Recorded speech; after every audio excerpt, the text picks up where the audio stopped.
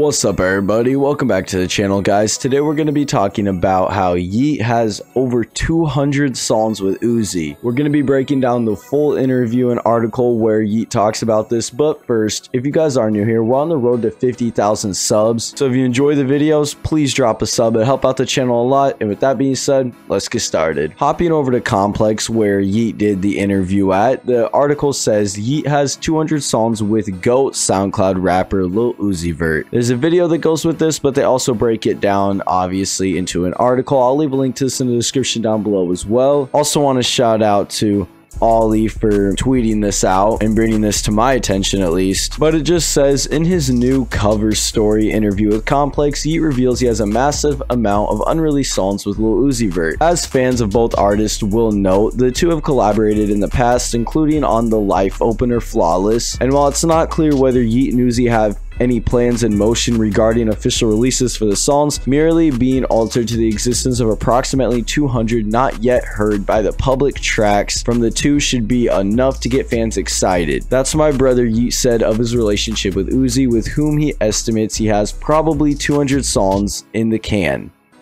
He just knows that I'm the new wave. He's tapping in and showing love. Adding to this, while filming an episode of Complex Goat Talk, he revealed he considers Uzi to be the greatest SoundCloud rapper of all time. I don't know if I would agree that Uzi is the greatest SoundCloud rapper of all time, because I think X probably had just as much influence on the wave that came after him as Uzi did. So I don't think I would call Uzi the greatest SoundCloud rapper of all time, but I do think he is one of the greats. He put on for that shit, Yeat said, of the Philly rapper's legacy, which remains in progress. I think he might be one of the people who made it what it is. And with that being said, we know that there's been rumors or speculation about an Uzi and Yeat tape called Pink Life or something like that. We obviously haven't seen that release, and who knows if we ever will. But with what Yeat said about them having over 200 songs together, or at least around that, they definitely could easily put together the collab tape, obviously. I think because of how Yeat looks up to Uzi as well, this means that we're definitely going to be seeing just a lot of collaborations between them, especially on Yeat's projects. I don't know if Yeat would be featured on Pink Tape or not, but we've already seen Yeat's literally just putting Uzi on the last couple projects he's released, and with that amount of songs, it would not surprise me if we just got at least a few more of those collabs. But let me know what you guys think in the comments down below. Do you think Uzi and Yeat are a good collab? Do you want the collab tape? Let me know in the comments down below. Thank you for watching, and we'll see you in the next one.